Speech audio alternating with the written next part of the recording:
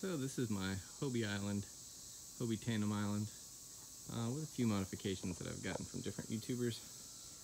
Just give it a little bath. Working on some hakas or bench seats here on this side, using aluminum loading ramps. And then we're just putting some plywood on here with some screws. Put that down. This frisbee adaptation here to keep the furling line from kind of falling off that reel in rough seas. Most of these modifications are the results of folks I've seen on YouTube. Mechanic Mike is the one that taught me a lot of those. We're going to leave the trampoline set on this side. I did have to go in here. Had a lot of water getting in the boat. Another one of Mechanic Mike's suggestions. And I just took some sleeping mat, an old styrofoam sleeping mat, cut it, fit it there with the door strip, kind of door edging guard around the edge here.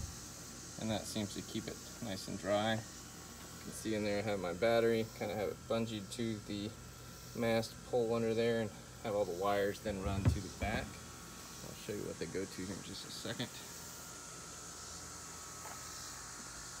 Hobie sail, the trampolines. I did end up putting a bilge pump in here just in case. I was out on the lake one day and got a fair amount of water in the boat.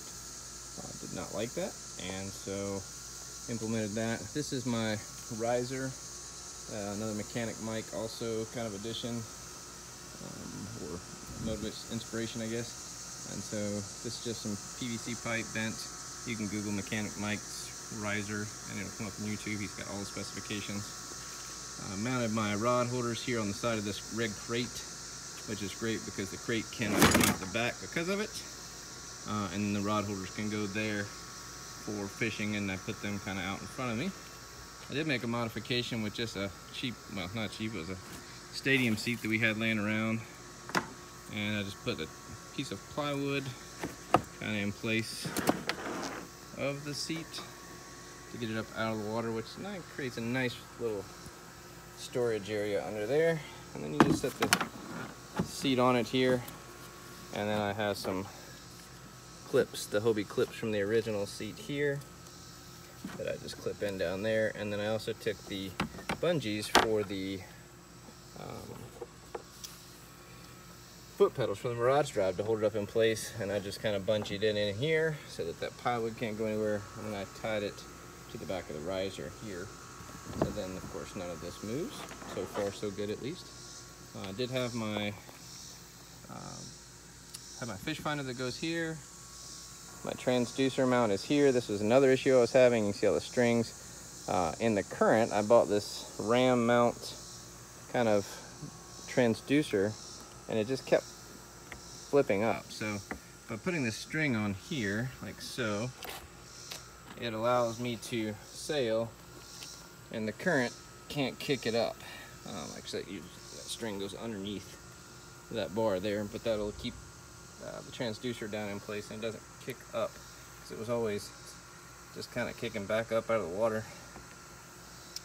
I replaced the pockets here with the fish type, and then you see this toggle switch that is for my manual operated bilge pump.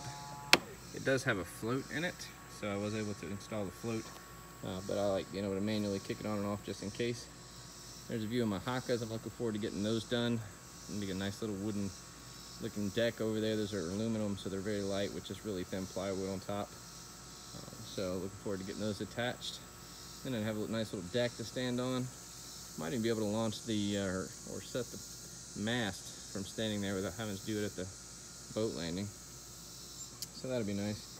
Got it sitting on this nice galvanized trailer. It's just a bass boat trailer. I took all the ramps, or all the bunker boards off. I'm gonna purchase the Hobie cradles. Just hate to pay 250 bucks for them, but it just seems to be a good move, and put those on here. But my little $200 boat trailer. And so that kind of gives you a full view of my Hobie Tandem. Very easily sailable with one person in the back, comfy, rod holders, everything I need. And then additional seating in the front. And then usually at least one passenger can ride on either the trampoline or, in this case, the haka. I haven't taken the hakas out, obviously I haven't finished them, but hopefully get those done.